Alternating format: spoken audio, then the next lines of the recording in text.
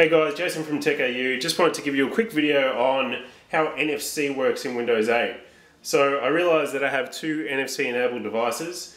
No, they're not common yet, but they will be in the future. So basically the Galaxy Nexus and the Samsung Series 7 Slate. And the way it works is basically if we fire up a web page, I'm going to pick this Dog Sled Club website, and then we fire in the challenge bar and go to devices. We have this option called tap and send. When you do that, it tells you to tap, and the place that you do that is in the back of the slate. So we're just going to press the Galaxy Nexus against the back here.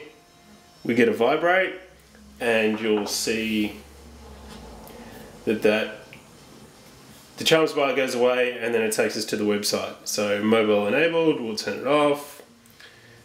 And it's the same experience of what you have on the desktop, you have on the mobile device.